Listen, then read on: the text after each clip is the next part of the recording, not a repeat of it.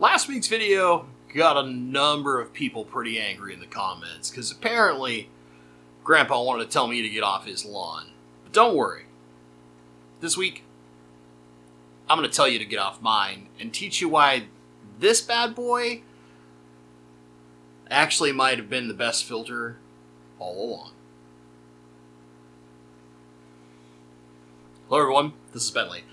Today in the comparison series of Your Filter Sucks, Your Filter is Awesome, we are back with the humble under gravel filter.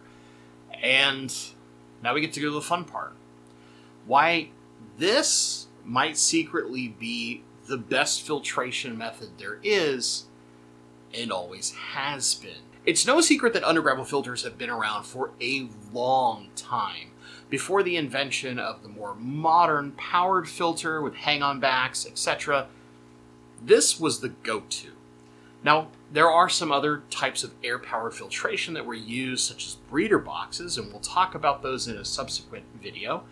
But this humble filter was probably the most common filtration method you would see. A strong air pump, one of these, a good layer of gravel on top, would do your job. But why?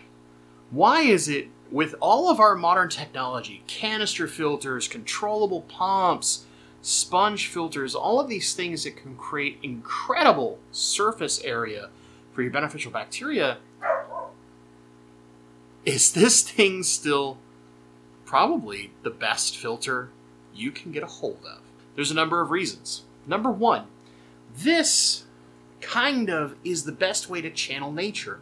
And let me explain. A number of you were like losing your mind over the concept of your detritus getting under the gravel and under the filter plate and having to clean that up. You don't necessarily need to. Yes, it is. Some of you were like, that's misinformation. It's on purpose. These videos are designed in a way that you hear things most commonly out there, and why people will say that something is bad or good, including some of my own opinions. Here's the deal. As your detritus sinks into the gravel, all those beneficial bacteria convert that ammonia into nitrite, into nitrate. It breaks down. It becomes that finer, kind of siltier texture that you expect from your fish waste. You know, that true filter gravy. When it gets down in here, it becomes inert. It doesn't continuously produce more and more waste product. As that bacterial process happens, it becomes inert and it creates this incredible area for harboring more and more bacterial species, usually beneficial. Very rarely are there negative bacterias in that muck, right? Because all things that process and feed off of that mulm are the bacteria that in nature do all of the work in our water systems. This is literally recreating that in a fashion that is more containable into our glass boxes like this bad boy right here. And that's just the first reason. You don't have to run this on just air. You can very easily take this spout off and instead of running it through air with the little uplift tube like you would on a sponge filter or other types of filtration, you can hook a power head up to this thing. In fact, in the early 70s, it was very common to advertise for certain species of fish to do just that. There are a number of people, including someone in the comments last week, who mentioned to me over time that people who raise trout in educational environments that are eventually released back into the wild, this is literally the setup they use. They have a plate hooked to a power head and another plate hooked to a canister filter. Now, granted, that's going a little overboard and now we're combining all sorts of filtration methods. That's not necessarily the intent of this video series. But keep that in mind. You're not reliant purely on air. You can hook a power head up to this thing and all of a sudden, this bad boy's got all the suction you could ever need. And it's going to bring all that detritus, all that stuff down into this massive area for beneficial bacteria. Super efficient, super powerful, doing exactly what you need. And unlike a hang-on-back or a canister filter or even a sponge, this thing really doesn't clog. Now, yes, you might think, well, how do I clean it, blah, blah, blah. Take this tube out, use a similar small siphon, plug it in. It'll suck everything right through here because you're using a significantly more powerful water force. Or when you are using something like a power head, it's not likely to keep a lot of that detritus down in here for long. It will sit in the gravel, or if you're doing other things like, an example would be a more common technique used in plenum systems designed to go toward anoxic filtration. You can put a layer on top of this, such as a water-permeable cloths. There's stuff that's used specifically for hydroponics and plant beds and stuff like that that will help hold in stuff and prevent those particles, those particulates, from getting down under the plate. You can use systems like that, and again, let all that beneficial bacteria do its job, turn all that mold into a point of where it's inert, it no longer is harmful, and the most you're dealing with is nitrates. That leads us to the next important benefit. With this system, if you set it up correctly, such as using one of those fibrous mat materials, right? You can use the underside of this to put media. You can use something like the small Eheim BioBall kind of media, right? That little ceramic ball media. You can put a thin layer of that kind of media underneath this plate, and now all of a sudden you have even more room for beneficial bacteria to sit there and process the water in the area where the water is going to move the most after it goes through basically the giant pre-filter on top of the plate that is your gravel. And speaking of gravel, you don't necessarily have to have crazy big coarse gravel. You could use an aqua soil. You could use more common gravel like this, where it's kind of medium, not super small, but also not huge and big. We're not talking like pea gravel like you put in your driveway. Or you could even go finer with something like this. This is Safety Zorb. It's a montmorillonite clay that is very common in a number of different filtration methods, or just as a kind of DIY substrate because of its ability to pull lots of things into it with its high cation exchange capacity, which normally we care about when it comes to planet tanks like this and trying to get extra nutrients down to the roots. But if you combine that with an undergravel filter plate, now you're pulling all of those nutrient creation sources in mulm, and if you have water column ferts, down into the gravel.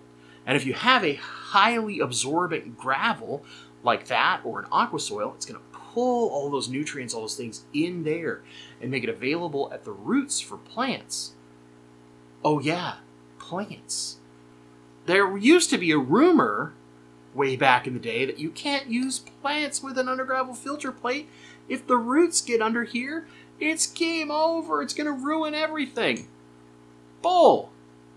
You know what you find typically happens if you use the right plants, aka root feeding plants, with this? They grow amazingly because you're pulling all that nutrition constantly down into the soil.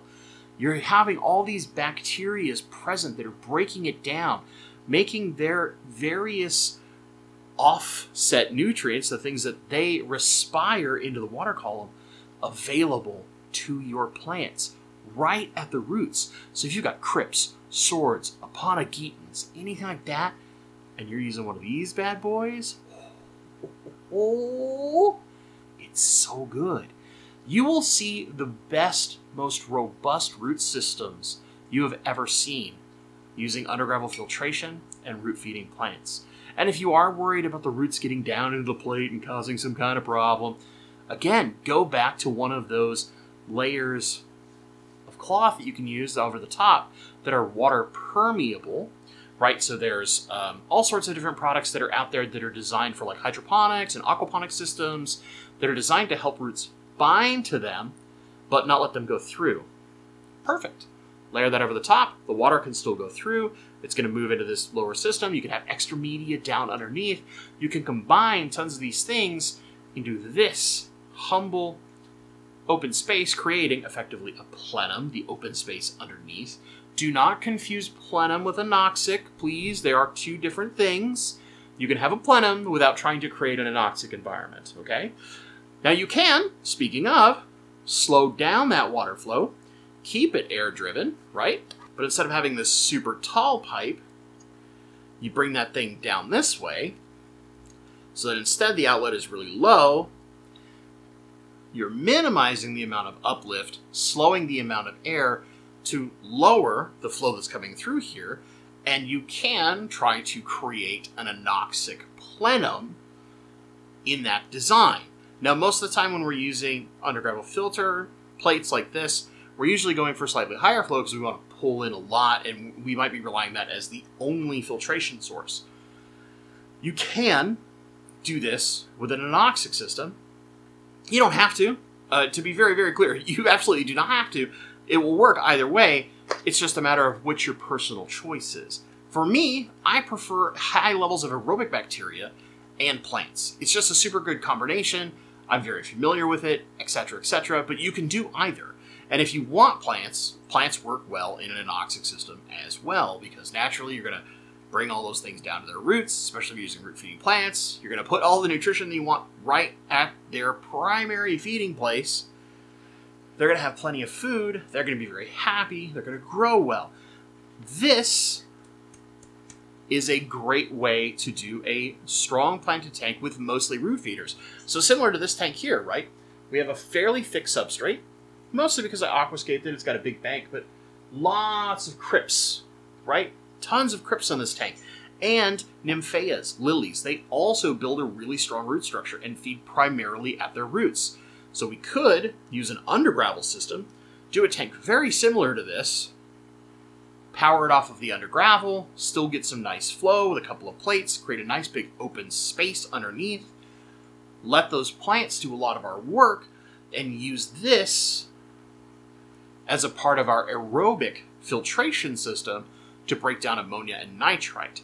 The nice part about this is that effectively, because you have all that mulm and this very thick layer, typically, not always, but typically thick layer of gravel, you have a massive, massive area for beneficial bacteria to colonize, which means that the likelihood of you ever crashing your system is boop, tiny. Because you have this massive area that is basically a giant filter. You're turning all of your substrate into a giant filter. You have a huge area for a bacterial colony. So even if there is kind of a big spike, that bacterial colony is big enough that it can pretty quickly deal with some of the problems. So you really are unlikely to have a bacterial colony crash with this filter as long as you keep a significant amount of oxygen and you keep everything fairly regular, do your water changes. If you have plants, you might even not have to do very many of those, and you're good to go. One of the absolute best fish keepers I know in one of his primary display tanks, I'm talking about Master Breeder Dean, has an undergravel filter. Now he's customized it. He's got like black PVC instead of these clear ones, so it hides into his black background.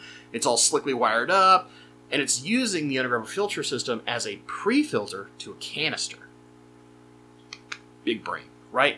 That's like going old school and yet high tech all at the same time.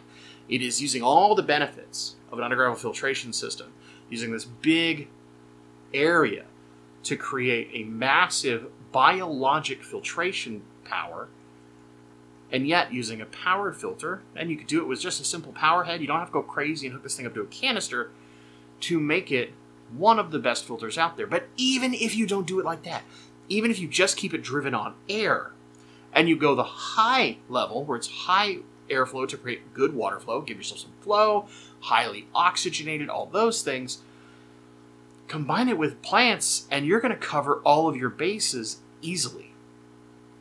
This used to be the filtration system from like the 1920s up until the 70s.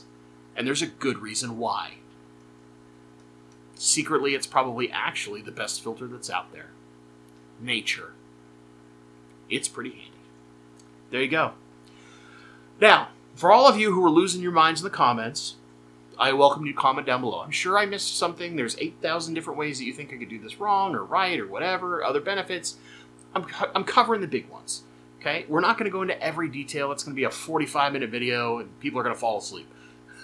Let's keep this simple and understand the real key aspects as to why this filtration system was so successful for so long, and learnings that we have in modern times where we can not necessarily use them just as a pre-filter and combine them with modern technology, but rather combine understanding of the science and what nature is doing with what we didn't know was working so well all along in this. Do you ever need to clean this thing out? Not really. You can basically leave these things running untouched for years. Years. Because the bacteria are going to do their job. It's pretty awesome, and it's why these are still very popular. You still see them regularly. And if you get a lot of your old school fish people, they've been doing this thing since the 80s or whatever, 30 years or whatever it might be, right? They've been doing it for years, and they're not changing because you know what? Get off their lawn, they know what they're doing. That's right. All right, if you've enjoyed this video, please give it a like. Leave a comment down below. Did you learn something about the undergravel filter? Have you never tried it before and now you're curious about how it's going to work? Are you like, yeah, stop talking about it, put this thing into work, blah, blah, blah, blah, blah. For those of you who were like previously going, this is something that's said by somebody who's never used one. Actually, I have used these before. And I've actually been pondering whenever I can do my future fish room, running all my air-powered filtration on these instead of sponges. There might be one other contender, though. And we're probably going to talk about that bad boy very soon. So with that being said, thank you so much for watching, and stay awesome.